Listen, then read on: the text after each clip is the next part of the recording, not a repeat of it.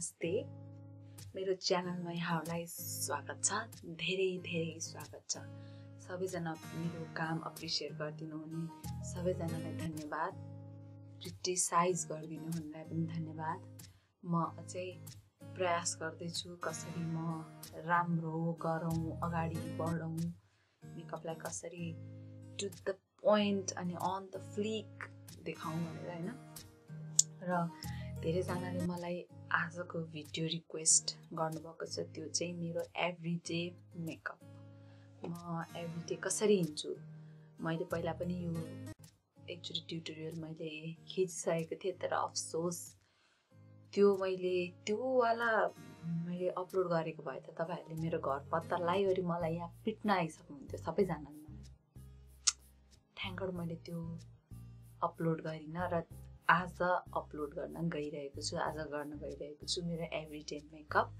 र म दिनदिनै मलाई बाटोमा फ्याट्टै हेर्ने बित्तिकै चिन्नु हुन्छ त्यो मेकअप गरेको देख्दाखेरि क्या चाहिँ तर हैन त्यो अरु बेलाको हुन्छ नि अरु मेकअप लगाएर हिँड्दा नि म चिनिनु चाहिँ चिनिन्छु है त्यति सारो त्यो हुन्छ नि त्यो चाइनिज कि कसको थियो नि त्यो यस्तो छोप्दै उयो गर्नेवाला त्यस्तो वाला मेकअप चाहिँ हुँदैन मेरो चिनिने नै हुन्छ सो धेरै नबोलाउँ फेरि भिडियो धेरै लामो भयो भनेर मेरो दिदीले कराउनुहुन्छ मलाई सो लेट्स गेट स्टार्टेड फर्स्टमा यो जाडो महिनामा ध्यान दिनुपर्ने कुरा चाहिँ प्राइम योर लिप्स र लिप्स प्राइम गर्नलाई म बेबी लिप्स युज गर्छु यो ब्राउन कलरमा प्राय त म अरु बेला यो मात्रै लाएर हिँड्छु हैन मन लागेको बेला लिपस्टिक पनि लाएर हिँड्छु it's my choice my life my rules lips prime गरेपछि फेस प्राइम गर्नको लागि VLCC लवाङ मोइस्चराइजर पिम्पल जसको मेरो जस्तो प्रब्लम छ पिम्पलमा हैन पिम्पल आउनमा मेरो निधारमा धेरै पिम्पल आउँछ सो यो लगाएर सुत्नु भनेको थियो त्यहाँ पसलवालाले चाहिँ तर यहाँनेरि के लेखेको छ भन्दाखेरि मेकअप गर्नुभन्दा अगाडि लाउन मिल्छ त्यसैले आई एम युजिङ दिस एकदम लवाङको स्मेल अलिअलि पोल्छ तर नेभर माइन्ड अलिअलि नकल पार्दा अलिअलि पोल्दा केही हुँदैन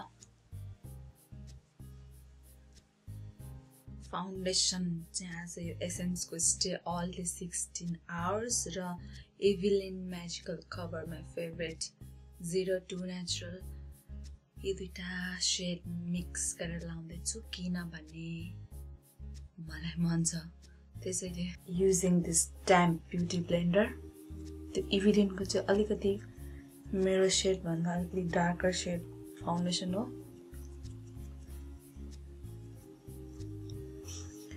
ब्युटी ब्लेन्डरलाई रुवाई पुस्ने हैन ड्याबिङ मोसनमा अनि बल्ल फाउन्डेसन स्टे हुन्छ फेरि भाँडामा चाहिँ यस्तै गऱ्यो भने चाहिँ फाउन्डेसन यता उता हुन्छ अनि राम्रो देख्दैन र कन्सिलरको लागि त्यही प्रो कन्सिलर र मैले आज भर्खर पसलेसँग गएर सोधेको सोधेको छैन त्यसले आफै भनेको हैन यो डुप्लिकेट चाहिँ हैन रे यो कुन चाहिँ कम्पनीको प्रडक्ट नै हो रे र यो एकदम राम्रो छ यो डुप्लिकेट हैन रे थोरै किनकि म राति ढिलो सुत्ने गरेकोले मेरो एकदम डार्क सर्कलहरूले आँखा वरिपरि सर्कल बनाएर बसेको छ त्यही ब्युटी ब्लेन्डरले र जहिले पनि कन्सिलर लगाउँदाखेरि माथि हेरेर ब्लेन्ड गर्ने त्यस्तो गर्दाखेरि कन्सिलरको क्रिज बस्दैन कन्सिलर सेट गर्नलाई यही मोर्फी बनानाको पाउडरले म सेट गर्छु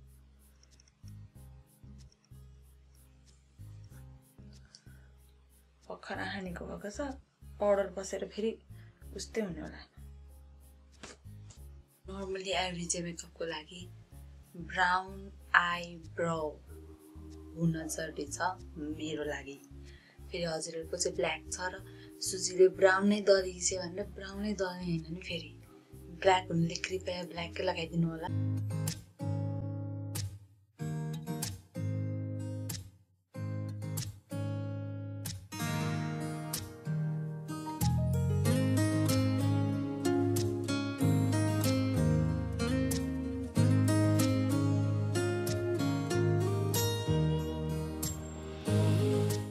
नोजलाई अलिकति डिफाइन, अलिकति डेफिनेसन, थोरै त्यस्तो क्लियर कट हुन जरुरी पनि छैन हैन।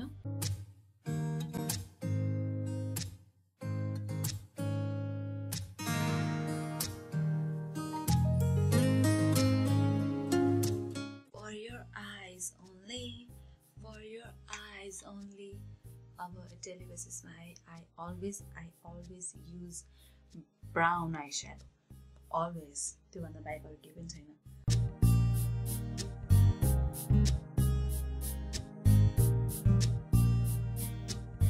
For eyeliner today not every day, always, जिन्दगी भरको लागि only Sonata। बल्ल बल्ल पातलो आइलाइनर लाउन आइरहेछ मलाई। नभए म एकदम लाउँदा मेरो यहीँसम्म पुग्न बेर लाउँदिन्थ्यो।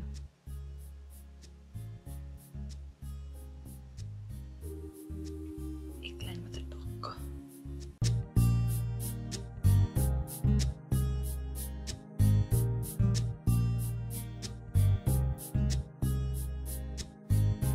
अब अलिकति ब्राउ बोन र eyeshadow छुट्याउनलाई व्हाइट कलरको eyeshadow अथवा न्यूड कलरको eyeshadow। सबसे डेन्जरस एकचोटि मेरो मासु चेप्पा थियो, त्यसपछि मलाई कहिले हिम्मत आएन यो गर्ने, तर अहिले त अब नगरी सुकै छैन।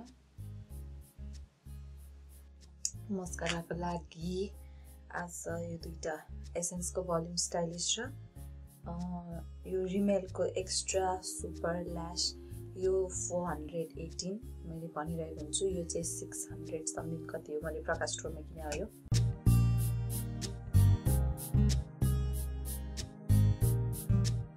कम्प्याक्टको लागि त्यही रिमेलको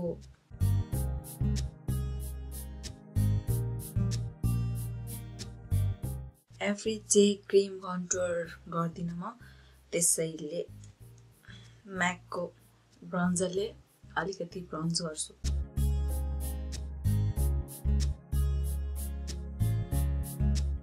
सो डेली बेसिसमा म ब्लसर लगाउँदिन, सो डाइरेक्ट अलिअलि highlighter.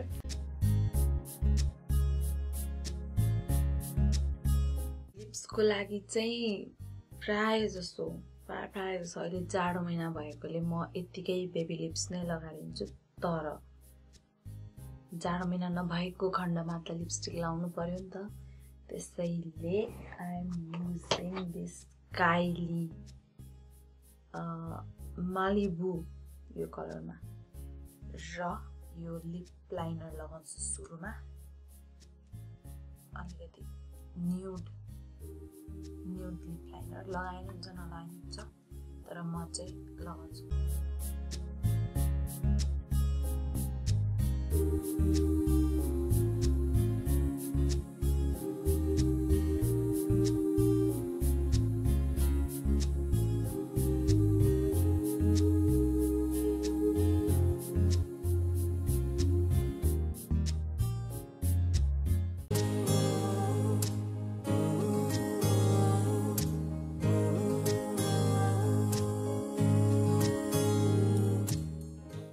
This is the complete my everyday makeup look.